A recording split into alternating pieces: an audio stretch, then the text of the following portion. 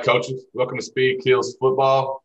We have a great guest for y'all today, Coach Ben McLaughlin, OC at Alexandria Senior High, the 2020 Louisiana 5A State Runner Up. Coach played his college ball at Louisiana College. After that, he moved on into coaching, became the offensive coordinator at Northeast Oklahoma A&M. And then he went back to Louisiana College to become the offensive coordinator over there. Everywhere Coach has been, his offenses have been pretty efficient and explosive. And he's going to share a little bit of what they do with us today. So without further ado, Coach, you can go ahead and kick us off. I can't thank you enough for contacting me and letting me come on here. You know, first and foremost, guys, nothing that we do at whether it was at NEO or LC or here at Ash, I mean, there's, you know, it's not about plays. It's about, you know, toughness, and it's about making sure you coach your schemes to where your players do the plays better than other teams do their plays. It's a pretty simple deal. So I hope you're not here looking for these awesome, ingenious RPOs or pass concepts or run concepts that are going to be no better, just going to work every time. Put this on your play call sheet and call it when you need a first down. I don't have any of those.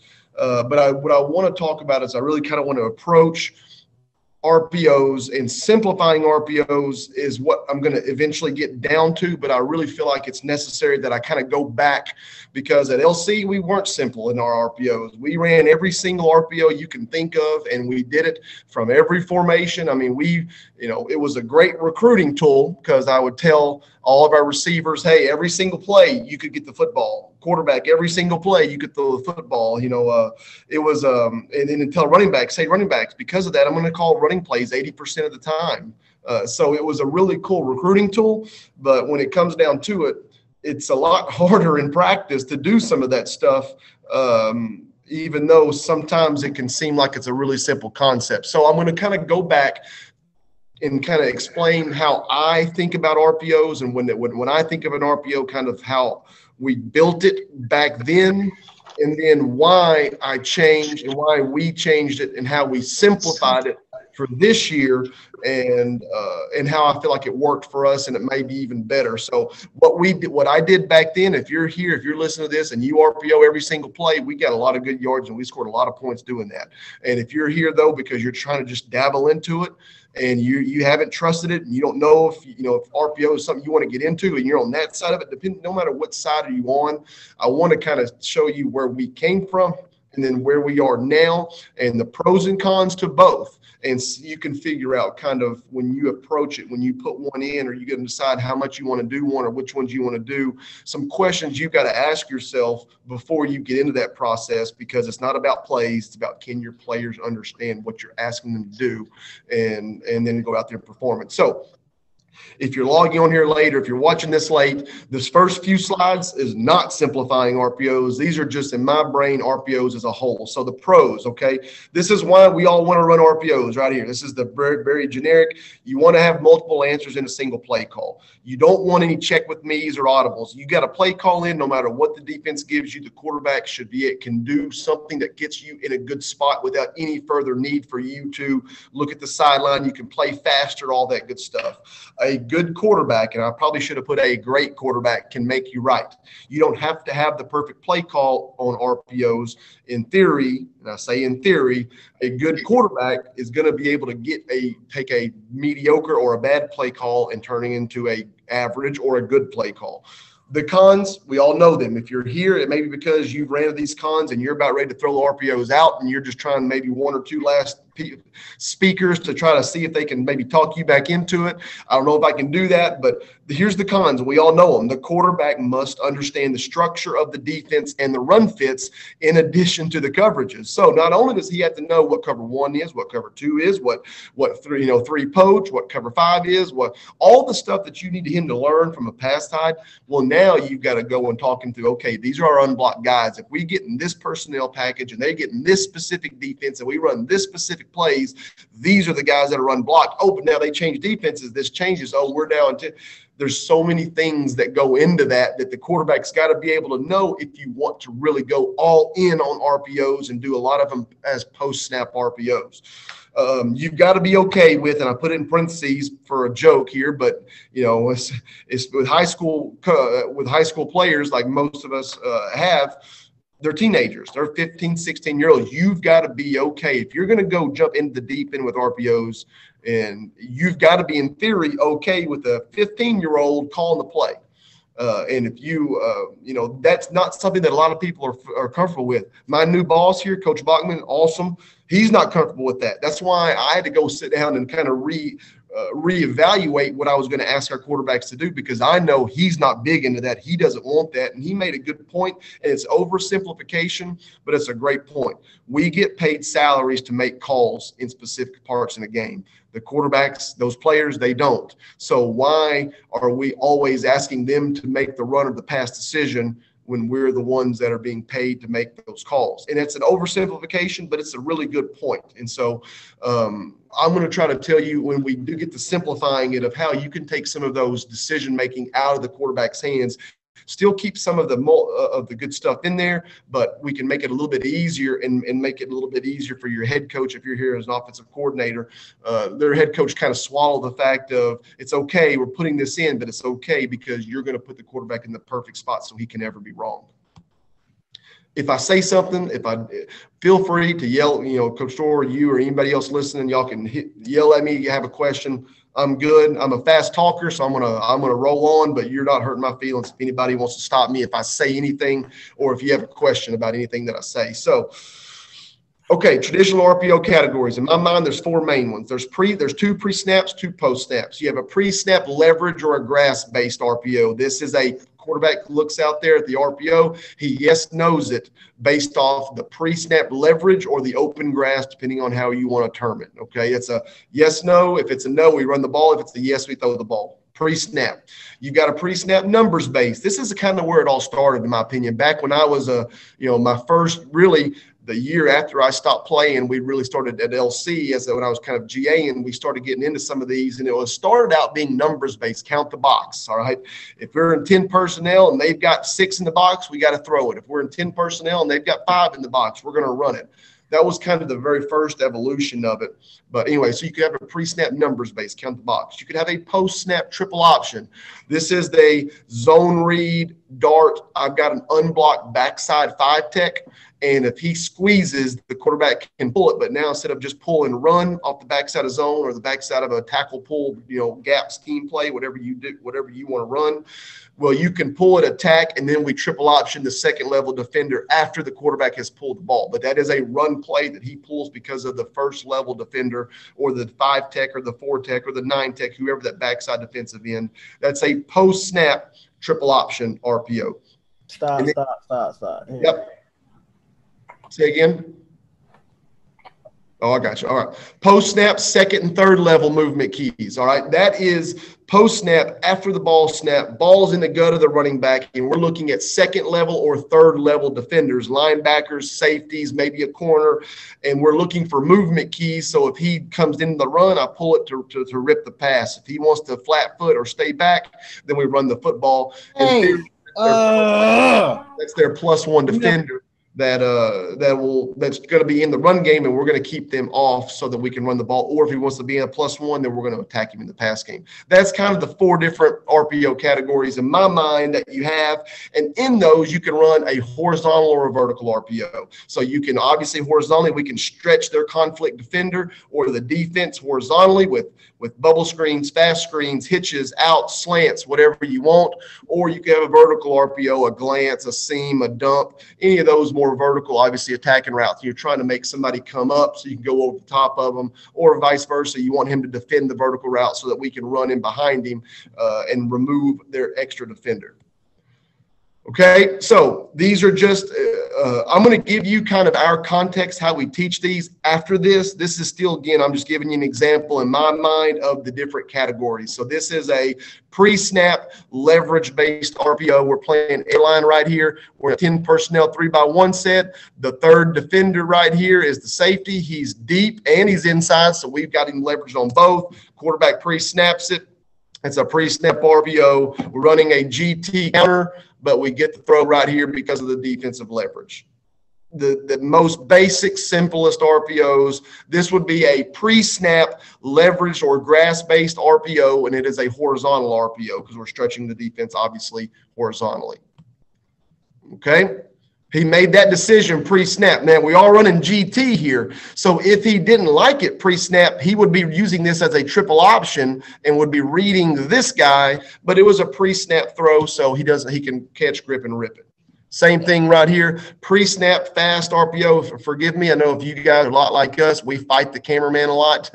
So we got a bit of a blimp, but we have 3 receivers to the right. We're throwing a fast screen to number 1 off of an outside zone run play up here. Pre-snap, we like the leverage based off where their third defender was. It's just grass. We like the grass. We take it, we throw it, and we get obviously. If they all work like this, it'd be nice. They don't all work like that, but it's a good game. So those are pre-snap horizontal RPOs. All right, let's talk about post-snap. Now, I put this in here because this is how we taught it at LC, and I'm going to say that a little bit over the next few slides. For those of you that are wanting some of these post snaps, I wanted to make sure these were in here because they're good stuff. We didn't do them this year. We did a couple of them. We didn't major in this. It was a very, very small minor. All right. It was a very small part of our RPO game plan this year, but at LC, this was a huge part of it. And so you can get very good plays. So these RPOs are the toughest to master, but they can have the ability to be the most explosive. You have to limit these to 1 or 2 types so the quarterback can be very familiar and confident. You can't run a whole bunch of these because the quarterback has to know the structure of the defense from a run perspective, which is why I think these are so awesome because of that. You win the marker war here. All of these are the ones that you can put on the board and you win because you got answers no matter what the defensive player does on the board. It becomes a lot harder when he actually tries to read this in a game. All right. You got to teach us off twitch movements. I think if you're going to do post-snap movements, it's got to be very simple. A twitch, a step. It's not, well, if he comes in 2 steps, if he comes up 2, you can't put a distance on it. You can't put a steps on it. It's got to be either it's a twitch or it's not a twitch. You got to keep this very simple for your quarterbacks. These can be quick game RPOs. They can be vertical RPOs when reading 2nd and 3rd level defenders. I put this last point in bold. Because we didn't run these at Ash, we still ran them. We just didn't run them as RPOs. Every one of these vertical RPOs, if you're a head coach or if you are not comfortable in letting the quarterback make these decisions, these can be easily substituted with play action passes, and you get the exact same thing. So I know that seems like it's really 1980s, but understand, if our play action passes are vertical RPOs came from play action passes. Okay. So if you're not familiar, these are the hardest to read. If you don't want to get that in the quarterback's hands, do what we did, and you can make these vertical ones play action passes. And I'll show you a few of those clips at the end. Okay. So here's a couple of these first couple are triple options. So we're in a trip snub set. We're running GT to the left here. So we have guard, tackle, pull. We're running a fast screen here. The quarterback's reading the end here. This is Halton. They're playing some kind of a version of a slide defense. This guy might have been a 5. He might have been a 4-eye. So we pull and he squeezes, and they do what we call playing behind the zone. If you're a big zone team, you know what I'm talking about, where the end squeezes, makes the quarterback pull, but it's the inside linebacker that wraps around. The quarterback's not reading him. He's reading the end. The quarterback pulls it, and he gets hit in the mouth by the inside linebacker. So Halton's doing this on our GT counter. We're not a big inside zone team, but we are a big counter GT, counter power team. So he plays behind the zone. Quarterback pulls it because that's the correct read post snap, and then he throws the triple option. Again, this is nothing special. I'm sure you guys are watching this. You probably played with this a little bit, but again, that's just an example of a post snap. You can see it from this angle. It looks like he is more of a 4 tech, maybe a 5 tech. Pulls it, plays behind the zone, takes the triple option. Okay. Here's one at LC. We did run this year as a post snap, but I didn't get a good one on film. So we're running basically right here a regular inside zone. We did run a lot of that at LC.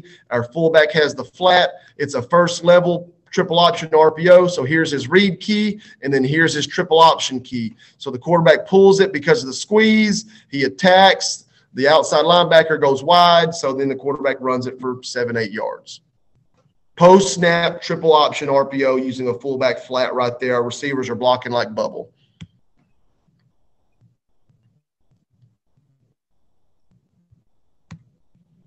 This is Stetson, our Division I opponent. So the last year. So that was a true freshman quarterback. You'll see. All right. So here is a post snap vertical RPO. We're running, I believe this one right here is outside zone lock. So we are locking the backside 5-tech. We are running outside zone on the front side. And the read here is the strong safety. Stetson ran a lot of one-high man, whether I think they did it all the time, but they're probably thinking we're D1, you're D3. We're going to lock you up in man coverage and we're going to win. And they won. But this is, so it was playing more of a loose man right here. But the read here was this guy who was their strong safety that in this set would walk down. So this was a pre-snap. The quarterback knew what he was going to do. The safety's down, so he pulls and throw the glance RPO. So this is not a play action this year. Now, this year for Ash, we ran this as a play action, but this is a true outside zone for us. But pre-snap, the quarterback knew. But if this was post-snap, let's say this safety was right here on the snap. If he triggers down, well, then it would be a pull. But this was a lot easier. You'll find on these a lot of times – pre-snap where they line up, not a lot of people, even at our level at LC, at the small college football level, not a lot of people did a lot of post-snap movement. It was usually a good pre-snap. So anyways, that is a pre-snap second-level defender, really third-level defender, but he's down, post-snap vertical RPO. I got a lot more film at the end. I'm going to try to get all the way through the slides, and then I'll show you a little bit. Here's a post-snap slant RPO off of an inside run. He's reading the backside. We're right here. He's looking at that backside Sam linebacker. If he triggers horizontally, then we're coming back on the backside. Again, these are hard. You're seeing all these from LC because we did not do these at Ash, and I don't think you have to, but I just put these in there for examples of post-snap vertical RPOs where you're reading second and third level defenders. I got some more at the end as well. All right, so I pulled a couple of pages from the playbook that I made at LC to show you the complications to running RPOs on every single play or on a high percentage of your plays. If you see, this is 2 pages of the playbook, so I just copied and pasted them and put them on one slide. All the triangles were the guys the quarterbacks needed to read on post-snap RPOs. And if you look, all right, so this is 20 personnel versus even front, versus even versus odd versus bare, 21. All of these are a bunch of different personnel packages against a bunch of different defenses, and the quarterback had to know where all the triangles were. All right. This is why I got away from this year, because I did not, the time at high school is so much more limited with the players you have, even than small college. And in small college, the time's limited to Division I college, and I'm sure that time's even more limited than what the guys have at the NFL. So the juice wasn't worth the squeeze to me to teach the quarterback all of this different. I mean, this is just one play against multiple defenses and multiple personnel packages. I don't think it's worth it. It wasn't worth it for us. Doesn't mean it's not for you. So I just put these in here because I want you to see all the triangles. And at LC, this is what our quarterback had to learn.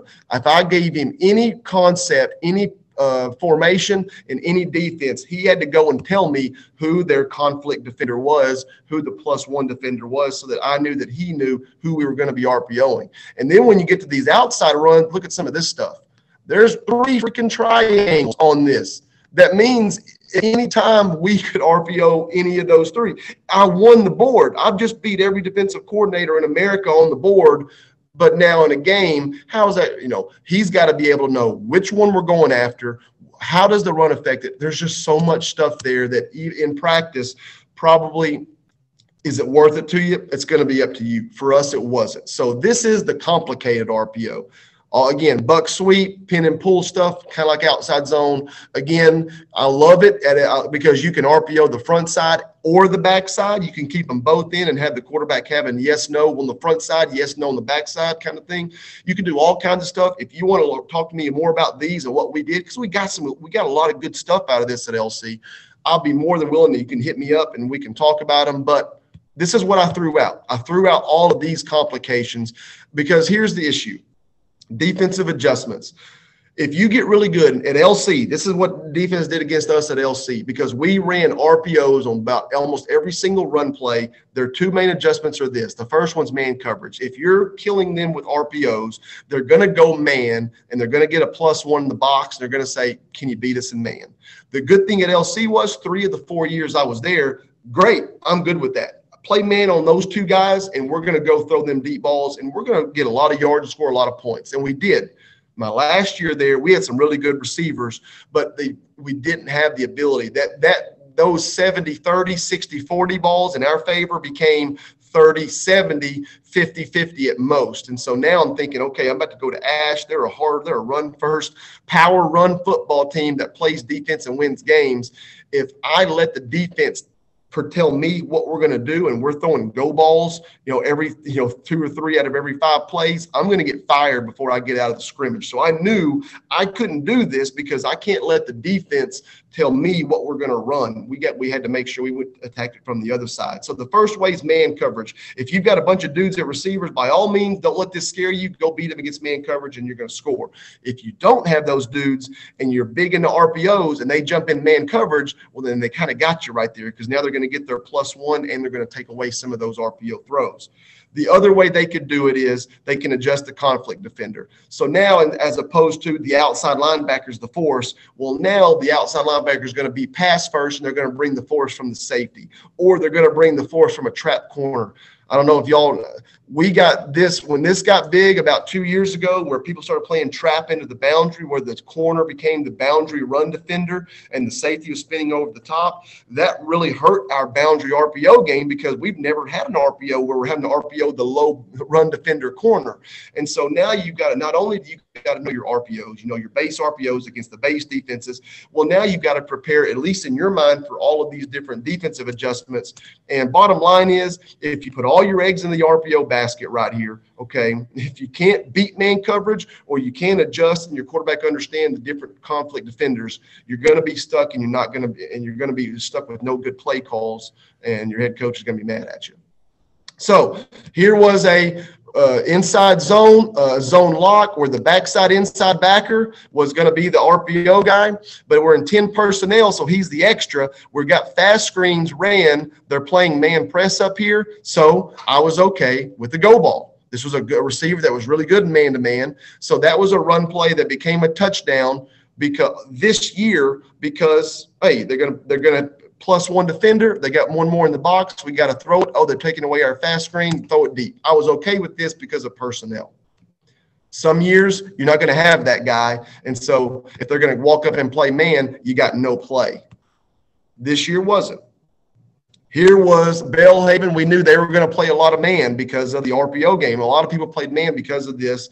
And so now we had an RPO game to where he knew who the unblocked backside inside linebacker was. And if he's in the box, we're throwing it. And I just had a pick play called over here. So I had a man beater route with a in our RPO. So he saw it. He knew it wasn't a run. He pulled it, and we threw our little pick play. They end up switching it off, and we get a play right there. So those were different ways that defenses try to take something away, that if you're going to be heavy into these RPOs, you got to be able to combat. Here we go. So this one, ETBU, this is what I was saying. It was weird. They try to take it away, the boundary RPO, by their backside safety, by robbing number 3 and poaching it, and now playing man, a traditional coverage. But this guy, this backer right here, normally, if I was going to say, who do you think their field run defender is, everybody would start this guy. Well, no, it's not that guy. He's going to play pass to take away that RPO. So the run defender here, the guy that was defending the RPO, actually was the backside safety. And the first time we ran this, he did his job and he covered his receiver, and we got numbers now on the front side of the run, which was the boundary, on a pin and pull scheme. It was a good play for us.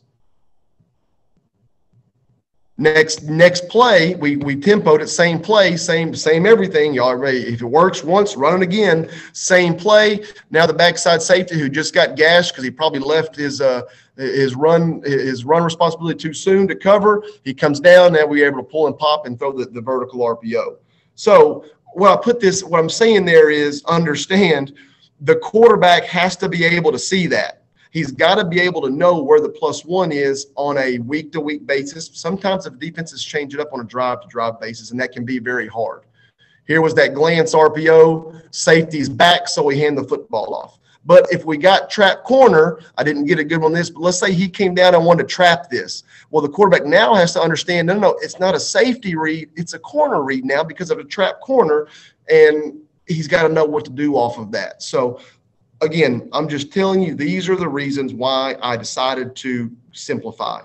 Here was the last thing I'll talk about before I get into what we do. I know I'm getting down to about 15 minutes right now, so I want to hammer in. That is RPOs in a nutshell, and this is what we did to simplify it. Here's 2 unintended consequences.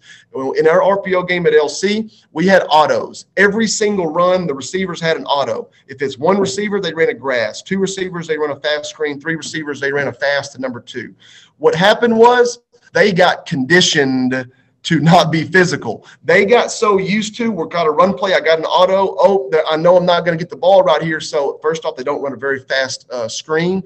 And secondly, you're going to need them to block somebody sometime this year. On a big 3rd and 2, you're going to need to condense your split and go dig out a linebacker. And if you don't do that, but once a game, he ain't going to get it. All right. He's not going to do it. So I realized after the fact, once I came to Ash looking back, I conditioned my receivers to be soft because we approached it from they ran routes every time. And so when I needed him to block, we tagged it. We would call a play and I'd tell him to block because I had to, because if I didn't tell him to block, he ran his auto.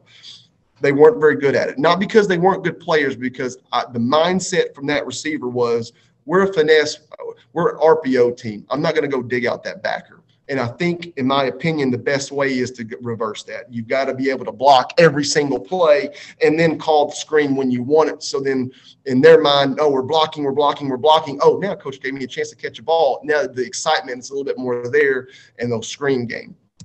The other thing, the running backs. All right. I didn't realize this, but we had 2 years where we were the top 2 passing offenses in our conference and the bottom 2 rushing offenses.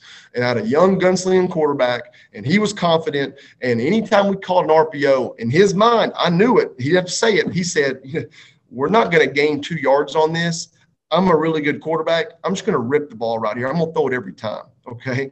And so over time, and we're pulling the ball 60, 65%. Well, the running backs get conditioned to that quarterback's going to pull the ball. So now it's not, what's my read key? I got to hit the hole hard. But is he going to give me the ball? That's the first question the running back's head. And if that's the first question the running back's head, is he really locked into doing when he does get the ball, is he 100 miles an hour hitting his read key? Looking back, we weren't. And that hurt us because when we did need to run the ball on some of these and the quarterback did give him the ball, it was almost like half the time he was surprised or he was trying to figure out what to do once he got the ball. Now, understand, that's my problem. That's me being a bad coach. If you do this and you coach it up correctly and you don't fall into those traps, you may be fine.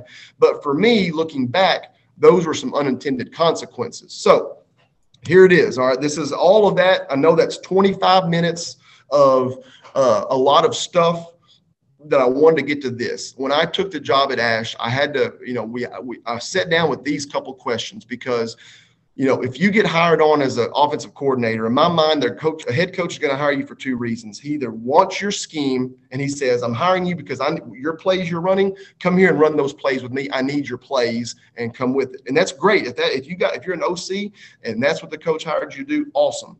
All right. Or the other way is, no, I'm hiring you because you're a really good coach and you're going to bring something to the table and you're going to add to what we already have built here. And that's the position I was in. Ash won a lot of football games before I got here. If I left today, they'd win a lot more after I leave. They didn't need my plays to win.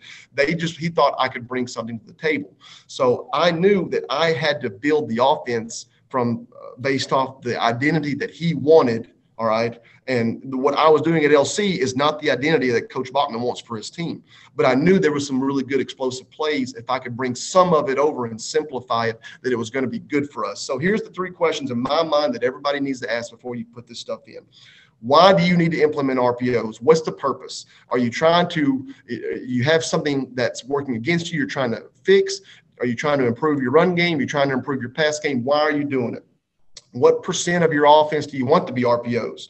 All right, just obviously spitballing this, 20%, 50%, whatever you want. How reliant do you want to be on the quarterback's decision-making in the RPO game plan? On 3rd and 2 on a game-winning drive, are you going to be okay calling an RPO and letting him make the decision? If the answer is yes, great. If the answer is no, then you need to know that when you put these in so that you make sure you only call these plays in the situations, obviously, where you're good with them. All right, so here's where I think once you figure out what you want your purpose to be, you got to figure out your truth. So the truth is, what do you want the quarterback to do that he's never going to be wrong? Okay. In this RPO, you're never wrong if you run it. In this RPO, you're never wrong if you throw it. You can have different truths. We didn't. We had one truth at Ash. It was, you're never wrong in throwing the ball. I don't care if you are good. You're never wrong in throwing the ball on every RPO. I know that sounds crazy, but it works. Okay. It worked for us. So for us, we wanted to, this is the reason why I wanted to put RPOs at Ash, because I knew we were going to run the football. And so I knew our games were going to be shorter. And so we needed to be able to, we had to eliminate dead quick game throws. We were going to run the ball with success. I wanted to limit, if there was 5 plays a game, everybody has them. You called hitches because they've been open and all of a sudden they come down and press it. So you call hitch, they press, most everybody, okay, convert that hitch to a go route. So now instead of calling a play that's supposed to get you 5 yards, you're throwing a 40-yard go route. That's not what you intended when you sent that play in. You wanted a definite 4 or 5 yards. So this gave us, if they took away our quick game, we eliminated a dead play by now running the football. 24% of our calls in games within 3 scores were RPOs. Of that 24%, okay, I want to say about 11 or 10 to 11% where the quarterback actually threw the ball. And of those 10 or 11%, we threw 29 plays in our 9-game season. We threw the ball and we completed 27 of them. We only threw 2 incomplete passes in the way we did our RPOs. And this is why the main advantage of it here, and I'm running out of time. The 90-10 rule, the quarterback, when he came up on an RPO, he looked out there and I said, is there a 90% chance you can complete this? Because if it is, I want you to throw it every single time. If it's not, if you have any doubt and that thing is below 90%, run the ball. We're a good running football team. If we got 2 yards on an RPO, that meant the quarterback had some confusion, something he didn't love, and I would take 2 yards over throwing it over his head for an incompletion, taking a sack, or worse, forcing it into an interception. So this gave him the confidence, and the advantages right here. It gave him the confidence. I knew if he threw the ball, it's because he saw pre-snap, he loved it. Because if he didn't love it, he knew he could just give the ball to the running back and they were good. So the quarterback told them, the running backs, anytime that he wanted to hand the ball off, he told them. We had a code word, and that told them. So the running back knew, he told him when he was going to throw it. So if the running back didn't hear anything, this is my ball. It's my rock. I'm about to get this ball, and I'm going to go bust it for a 20-yard gain.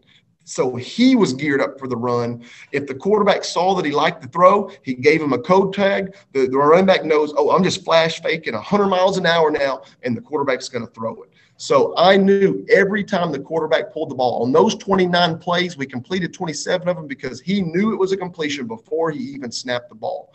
And that's what I needed to do, eliminate dead plays off quick games. It allowed me to call more pass plays. I moved from a 70-30 for what they were the year before to a 60-40 run to pass team because I knew that some of those percentage of passes were going to be runs if he wasn't sure about what he did. I was able to negate both those unintended consequences. So we've got about 6 minutes here. I'm going to go super fast through these. Get with me later. I can share you. I can talk later if you want more. So this was a shift. We shifted to empty. And the quarterback's job here, the RPO is he's throwing the screen. They came up. He didn't love it. Run the ball. Obviously, this was a 70-yard gain, but I don't care if the quarterback runs a 5-2. If he doesn't love the fast screen, don't waste a dead play by throwing it over his head. Let's go. If he gets tackled right here for 4 yards, I'm good. 2nd and 6. Let's go. And if you got a guy that can do that, obviously it's going to be good for you. I'm going to go super fast right here. Here you go. Fast screen to number 2 at the bottom. We're running GT. They're playing man-to-man coverage. The quarterback does not love the fast screen because they're playing man-to-man, so he gives it to him. If you don't do them and you call a fast screen and you throw this, if you get 2 yards right here, it's probably a good play. But because of the RPO, the quarterback, he doesn't love it, hand the ball off. A running back makes a really good play, and we get a big run. I know I'm going fast here at the end, but I want you to understand, here's the simplification of it. You got to start from a point. And if you want to start from you're never wrong in passing it, then you only call these RPOs in a quick game or screen scenario. Because if you only, I'm never going to get upset if he throws an incompletion, because I'm only calling this when I would normally be okay with just a quick game throw. All of these, he doesn't love it. He hands the ball off. Let me get to some throws here.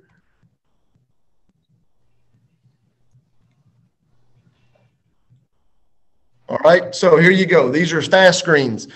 He loves it. He takes it. He's not counting the box. He's not trying to figure out movement. He's not looking for a twitch from an outside linebacker. It's a simple question. Is there a 90% chance you can complete this ball? And if the answer is yes, he throws it. And if it's an incomplete pass, I only called that in a situation to where I'm okay with an incomplete pass. It's his job to throw it. And then if there's 1 ounce of not being confident, if that number drops below 90%, run the ball, because you know what? We're a really good running football team. And if we run for 2 yards and it's 2nd and 8, that's better than 2nd and 10 by throwing it over his head because they pressed a hitch or throw an incomplete pass. I'm going to skip a lot of these here. I got a lot of these. That was just a bubble. Here's your triple option. We saw one of these. Here's another one. He pulls it, throws it. Don't get a lot of good yards out of it. Not a great throw, but get tackled there. But a good look there of, again, that's 2-yard gain. We're staying ahead of the chains. Triple option. He pulls it. A little under a minute, Coach. Yep. Let me get to. And at the end of the day, what you can end up doing, guys, is you put your entire quick game into these hitches, outs. So you call hitches, and with a run play, if you got it, you take it. Right here, look, they confused him, so we ran the football. That was I wanted to throw hitches there. He didn't like what the defense gave him. He ran the ball, 8-yard gain. Later on, same exact play, same exact everything. He liked it now, so we get our completion. At the end of the day, guys, it's all about, and I've got a bunch more clips. I got some vertical RPOs from LC. It's all about making sure the quarterback's super confident. And if you call a situation, you never put him in a position where he's wrong. So, again, 94% completion percentage we were on RPOs this year. And what you're going to do here, all right, what your purpose and what are your truths are. So our purpose was we wanted to eliminate throws. We wanted to take away any opportunity that we could have called. I could have called a quick game and the defense could do something that took it away and it became a dead play. I wanted an out from those plays, which is the opposite of a lot of people like RPOs because they want to eliminate dead run plays. We're a running offense. You know, we're put one extra guy in the box. We're going to run the ball. That's what we do. So I approach it from the other way, and I think it takes a lot more pressure off the quarterback because in his mind he knows, okay, I don't have to make the offensive coordinator right by making the right call. I think it works. It worked better for us. I talked about our percentages there. I just want to, when the quarterback throws it in the way we called RPOs this year, he was 1,000% confident because not only did he like the call, but he could have had an out and he didn't take it because he liked the call. He liked the quick game. He liked the screen. He liked the out, whatever it was. It took that pressure off of him for making the right decision. And again, the advantage of this, and I glanced over this, but I wanted this one right here. All right. What I didn't realize, I did, but, the games are a lot shorter at the high school level. You obviously based off time, but now we're a running offense. We're playing West Monroe and Ruston. We're playing a bunch of running offenses. If you get 45, 50 plays in a game, that's a good play. That's a lot of plays sometimes. And so if if I called 4 quick game plays and they were wasted, man, that's 10% of our offense were just, I could have told you before he snapped it, that was going to be a bad play because they jumped down and took something away that I didn't think they were going to do. So this allowed me to call more of those, knowing that if they did take away this quick game, I'm not just throwing a low percentage go ball, converting a hitch. I'm not having the quarterback trying to scramble out. He doesn't, you've all seen it. Your quarterback's about to snap. You can tell, oh crap, he doesn't know what he's looking at right now. He doesn't like it. So he takes it, he shuffles back, and he looks to run because he didn't like it pre-snap. Those plays now became run plays for us. And so that's why I like doing it this way. Were there any other slides that you wanted me to skip through, you wanted me to go back over before I get a little bit more into some of our other plays? I think I'm good with the slides, Coach. Get some tape going. Okay, so yeah, and you mentioned earlier before we started recording again, yeah, we like fast screens because 2 reasons. I think it's an easier throw for the quarterback. If the quarterback throws it behind the fast screen, he can take 1 step to his back, catch it, and still get vertical. A bubble screen, you bet throw it behind him, it's probably a dead play. And plus, the fast screen can peripheral vision feel the defense, so we can catch it and step underneath blocks a lot better. Those bubble screens are pretty blind to it. So we run a lot more fast than we run bubbles. I do like bubbles from the backfield, from a running back position. A bunch of those runs, I just put these in here because I just wanted you to see, hey, we had a fast screen called. I called this play because I wanted to throw a fast screen. Oh, they took the fast screen away. The quarterback doesn't love it. It's a check down. The handoff becomes a check down. And now, if it's one of these plays where it's a first level RPO or a triple option, he doesn't like it pre-snap, it can still be a post-snap triple option. He could have pulled, if the backside in here didn't stay square, he could pull it, attack this defender, and then run that off triple option as well. So those plays obviously have a little bit of a double-edged sword to them. Let me get to I got you a lot of fast screens. That's easy to see. Where I kind of left off was some of the quick game stuff now. Yeah. So sorry for our blimp. So this is just all hitches here. And you could even simplify it even more. I actually called just 1 hitch. So this guy is still trying to dig this backer out. He's still trying to push crack on the safety. And I've got 1 hitch being ran. So the quarterback knows I'm never upset with him if he throws this hitch. Now, obviously, you've got to teach him when the hitch is open and when it's not, but it comes from the perspective of, is the hitch open, not of how many numbers are in the box, not where is the weight of the forced defender. He goes inside or is outside. It's none of that. It's as simple as, is the hitch good? If you like it, he throws it with confidence, it's a good play. He tells the running back right here, I'm throwing it. So the running back now, it's not that half fake, oh, is he giving? No. He knows, the quarterback told me, I'm out of there with so he makes it a better fake. Everything's a lot smoother and faster because the running back knows before he snap it on 90% of these, whether he's getting it or he's not. And I think that mindset of the running back makes it good. I mean, these are obviously really simple. Just a hitch. Here's the hitch up top, playing fast. So here we actually had 2 of them. Had a hitch and a fast screen off a little stack set right here. So, he could look either side. He didn't like his fast. He liked his hitch. If he didn't like his hitch, he would have ran the football, and it probably would have been a big game. That's kind of what we did that year I was telling you about, Coach.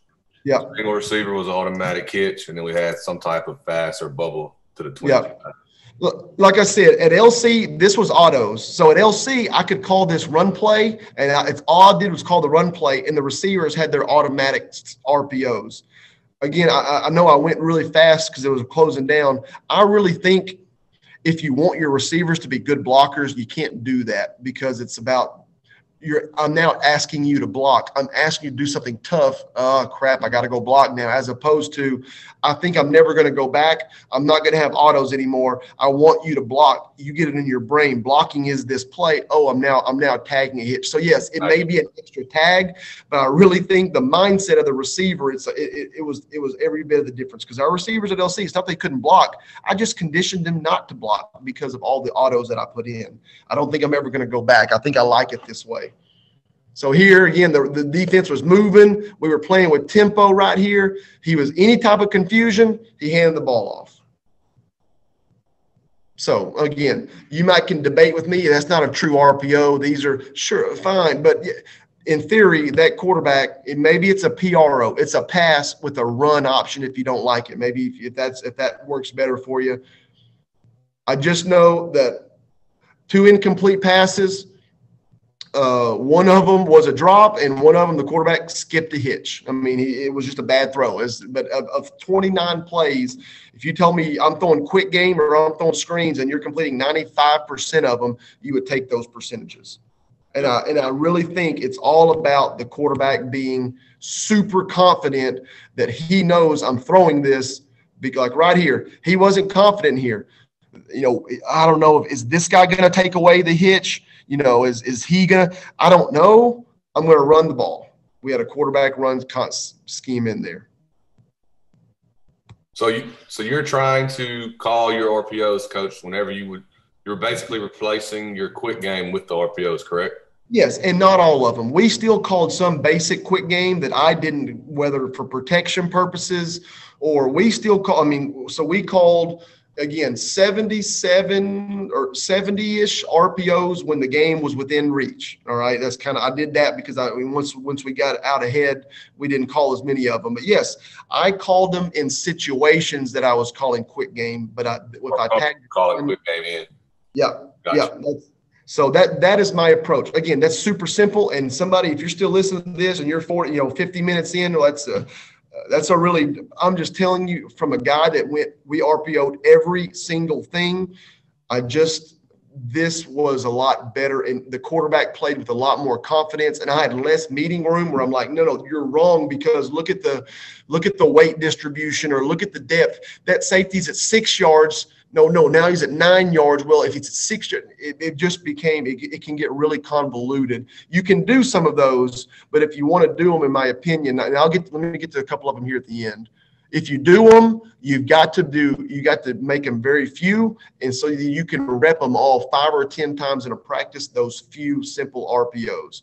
So here's one. Here are some post snaps. Did you want to see any more pre snaps that we had at? I think I'm good on the pre's, Coach. I think I got you on those with the bubbles and the and the quick.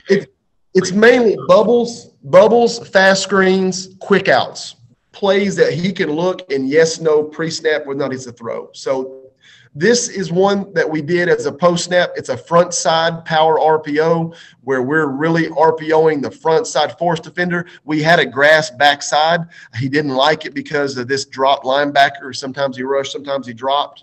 So that backer flinched in, he pulled it and threw the out. So that's a very simple post snap RPO that you can do. Obviously, it's only really good versus cover 4 teams or cover 3 teams. If they're playing some type of trap or cover 2, the corner is an issue. So you've got to be careful. And all of these, there's asterisks. You got to be careful because the defense. There's a lot more in the game planning, in my opinion. Like right here, I put this one in here. This is a 0-yard game. But you know what? The way I was teaching this 3 years ago, I guess now, the quarterback's right. This is that same play. We are same side. Here's his RPO right here off of a quick out. So I was teaching him movement of this guy. Well, what does he do on the snap? On the snap, he shuffles back. The read there is to give the football. But if you're running RPOs to be better in the run game, you know what? You got to be able to block them 6 versus 6. If you can't block them 6 versus 6, RPOs aren't going to help you because all you're trying to do with RPO is to keep it from being 6 versus 7. So, at the end of the day, the quarterback was right. If I'd have put this in now, he probably looked at it. He probably would have looked out there and said, "Oh, I've got soft corner, cover 4. Look at the linebacker. He's out leveraged by 3 yards. I'm just going to take this pre-snap." So if I'd have used this year, he would have thrown that, and we would have got a lot bigger play off of the way we taught it at Ash this year as opposed to the way I taught it at LC as a post-snap RPO. Gotcha. So, you can see, hey, we got everything we want, but it didn't work. Just because the quarterback reads a post-snap right doesn't mean the run's going to be open. You still got to block them 6 versus 6. So this was a transfer that came to us from a Division I school in Texas. Super smart, really good player. And this, we're running the buck sweep to the left. We are pulling both guards, and we are running a quick out right here. and we're RPOing the outside force defender. If he's high or if he comes in for the run, we bang the out. If he chases the out, we hand the ball off because we got numbers. He's just guessing. He's just guessing. He gets lucky, and his feet get him out of it. But this lets me know this is hard. This is a hard read. It's a split-second read. You don't have to be a great quarterback to coach quarterbacks. Fortunate was enough I played, so I have a little bit of knowledge of what it's like in there.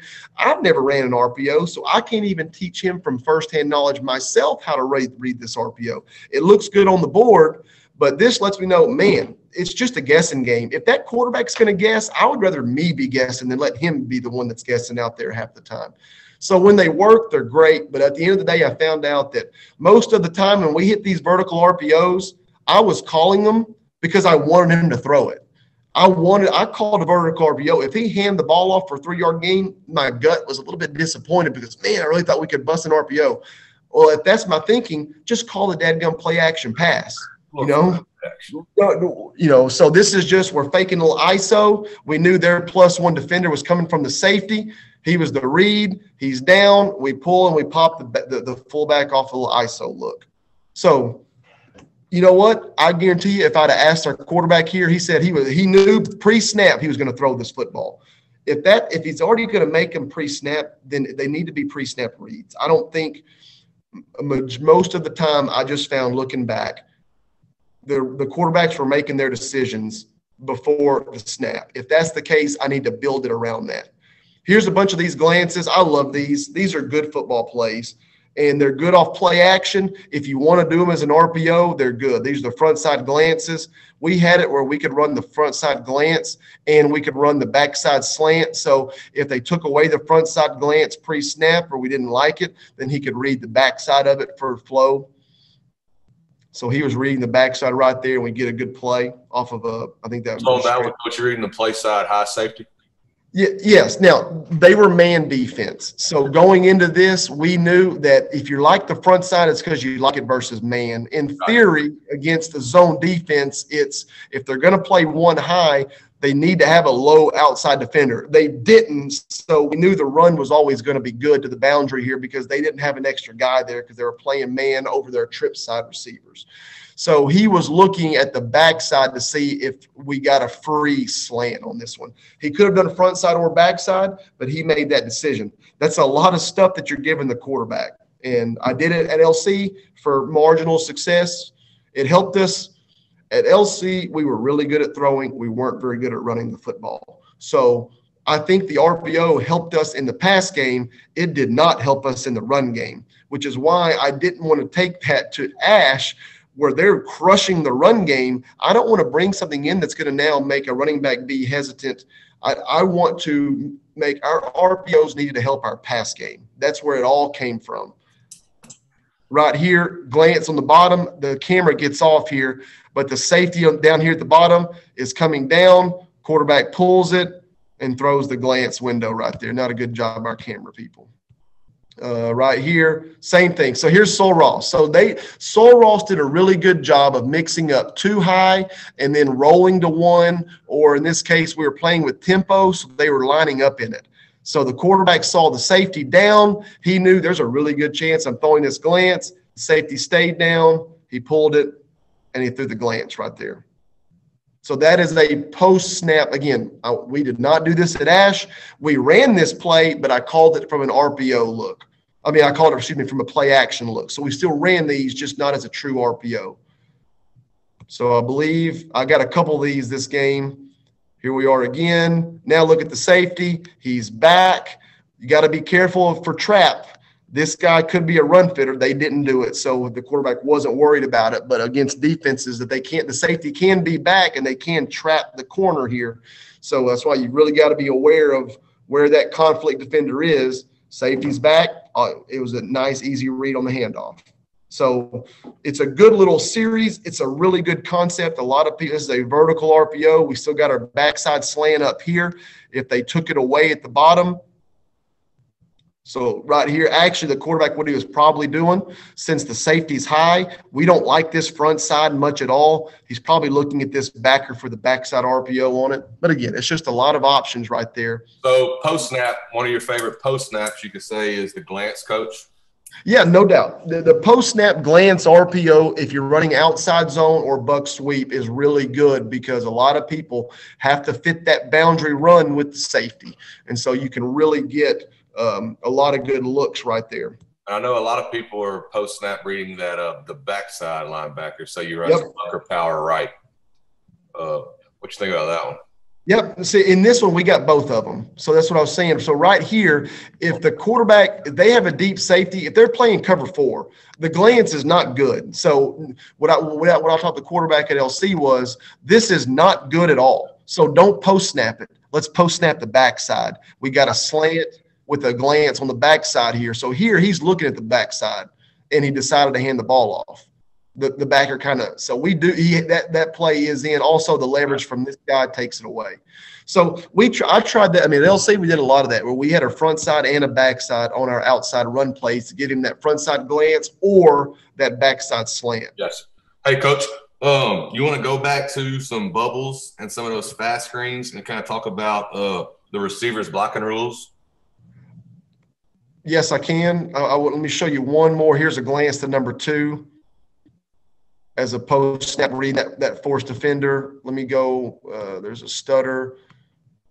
So then if you're going to use a lot of those, this was still an RPO with a glance stutter. So they take away a lot of those glances. Then you got to hit them with the stutter. So we missed this one, but it was a good look at it. All right. So you want to go back and see some of those fast screens. The fast screens and maybe some bubbles, and just talk about the receiver blocking rules on those. Yeah.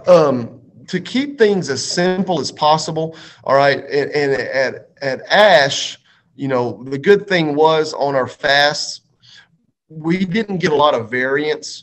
You know, even the really good teams, they do what they do, and they're not trying to fool you by switching up the defensive coverages. They're trying to be we're going to do what we do better than you do what you do. So when we were doing that, let me get to a couple of.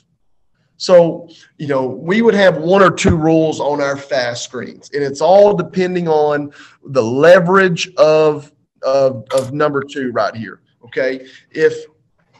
What we wanted to do here on a normal fast screen is number 2 would get the corner, and number 3 will get number 2, and we'll run away from number 3. That's our base rule. Okay.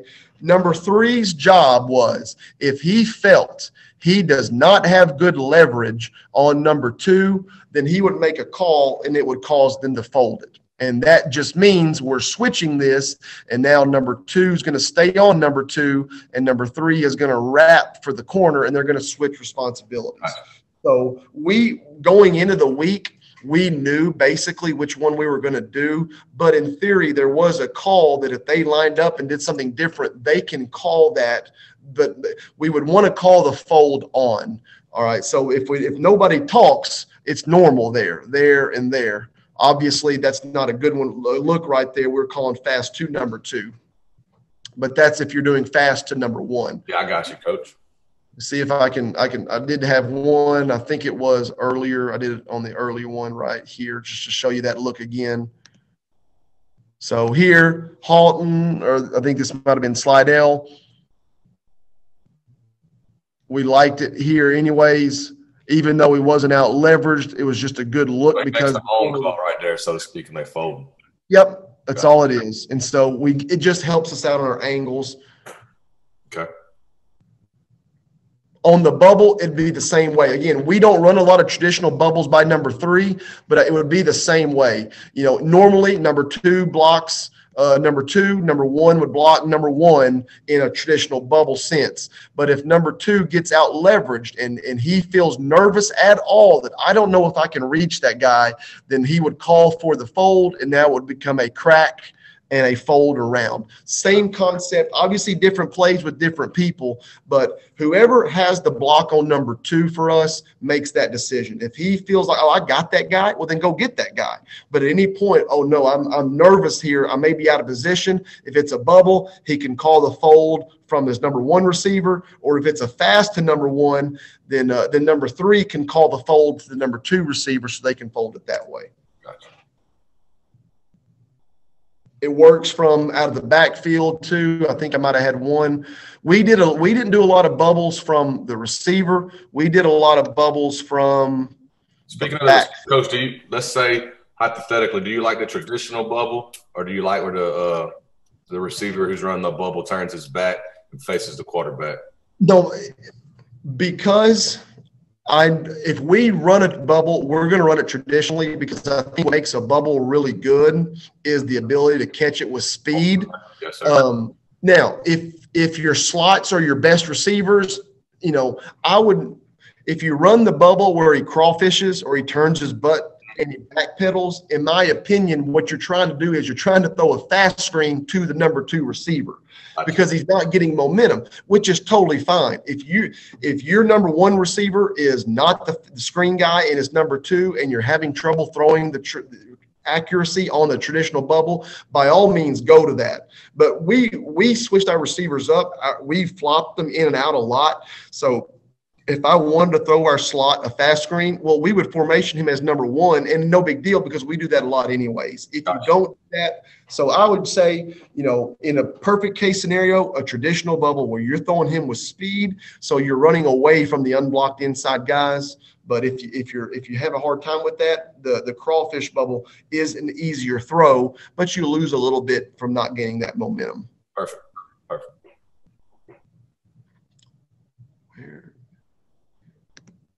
You want to go into that halfback bubble or running back bubble a little bit? Yeah, I was getting into it. We did a lot of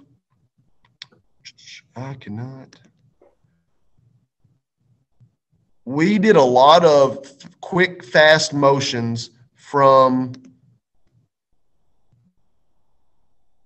the field. I'm having a hard time finding it right here. Where did I put the thing? Oh, right here. So this was huge. We molded and we molded it. We're a 2011, 21 personnel team. And so I will say this, if you're still with this and you're a 10 personnel only team, the way I'm doing it's a lot easier to get outnumbered and have a free hitter in a 10 personnel scheme, because they can go 6 in the box and have a run through. So for us, if we got outnumbered by the box like this, it's because of this guy on our run to the left. And good luck. If the 3rd linebacker in the box can come all the way through all the trash and make a play, good on you. So I wasn't worried about 7 versus 8. Fine, as long as we got him on the front side. But I could see where spread teams may be a little bit more nervous about the box count, because it's a lot easier to beat 6 versus 5 than to beat 8 versus 7.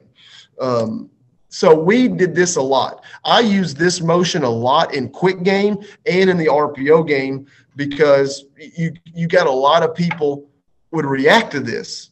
We would run just basic, run a seam, run a slant, and run the flare screen. And this is not an RPO. This is just normal, because we did so much of this in the quarterback run game, and we did so much of this in our quick game, that right here, what he's looking at is, okay, when we fast motion this guy, we've got 2 over 2. So if we fast motion and nobody adjusts, we've got numbers 3 over 2. We're throwing the bubble right now, and we're rolling.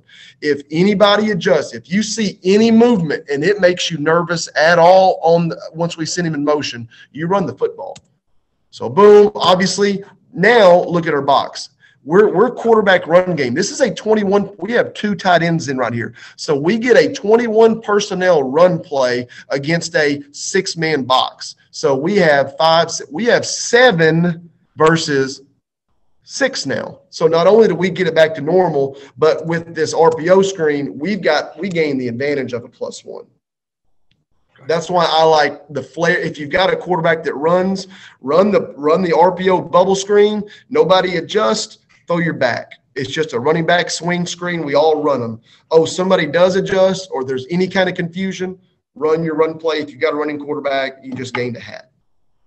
So that might have been the only one, but we did this a whole lot. And the more you do that, the more you can now run all your quick game. We just, we ran a lot of stuff off of that quick motion. And if you're a team that likes to be in 20 personnel, well, you can now get in 2 backs, split backs, and now you can run 1 quick and still get a running. If you don't have a running quarterback, you can still get the run game out of an 11 personnel look, starting out in 21 and then motioning to 11. Here was a 10 personnel bubble. So again, if I was teaching them the way I'm teaching them now, he would have saw, look, where I call it the hard. They're deep. They're above the hard deck. They're a man-to-man team, and they didn't chase. When we went motion, they would go down and back. And so if I was teaching this now, I would be teaching, pre-snap. Okay, motion. Oh, they're coming from the backside. Throw the bubble right now. Make him attack this. I didn't. I was teaching this as a true only triple option, and he decided to give the football, and it was a good game. We got good yardage, but that could have been another way we could have got a receiver in space off of an RPO as opposed to making it a triple option look. Same thing right here. Probably could have just pulled and threw that and got good yards here with speed, but it was a triple option look for us, so he wasn't looking for that, which is one of the reasons why we switched to it. Another thing is, I don't think I made this point. I made one of the things I do every time we put this in. Let's see if I can get it here. Gain loss. This is a short gain. All right. I like to show the quarterbacks this play. All right, this is an RPO. We're running a dart play here. We're running dart for us, pulling the tackle, arcing the end, and we're running a fast screen out here. I said, okay, here's an RPO. The trick question is, did the quarterback make the wrong decision? And most of the quarterbacks that we have, they're going to say yes. Yeah, he caught it and got tackled, for a 3-4 yard gain. And so what I want them to understand is, no, the quarterback is never wrong here. I called a fast screen. If he throws it for a 0 yard gain, he did not make the wrong decision. Look at this, 2nd and 7. He threw it, and we got 4 yards. 3rd and 3, we're good.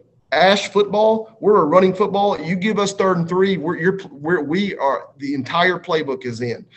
These RPOs, the quarterback can't be thinking, I'm getting the big play. I'm going looking for the big play. No. If you can complete the ball, throw it. If he catches it and get 2 yards, you know what? We're 2nd and 8. That's okay. That isn't. You don't overthink this. Don't try to find the big play. It's very simple. Can you throw and catch it? If you can, take it. If there's anything that makes you nervous, run the football. I think I went through just about all of them. Is there any other thing that I breezed through, or do you think questions that somebody else might have? I don't think so, Coach. I think you hit everything that we talked about. Going through my.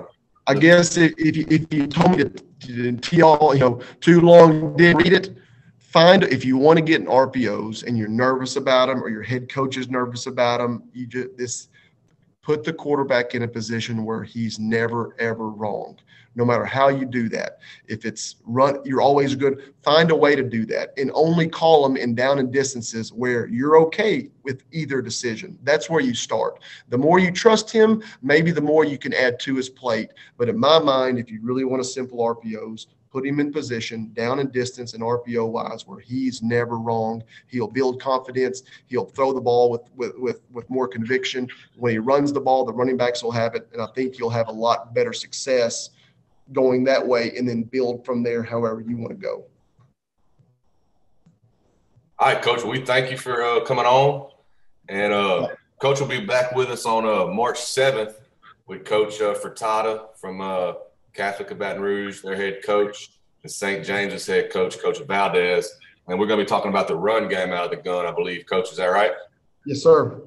So that's March 7th, and the time is to be determined. If you check out the Speed Kill page, you'll see all that whenever more information is available. So other than that, guys, thanks for tuning in.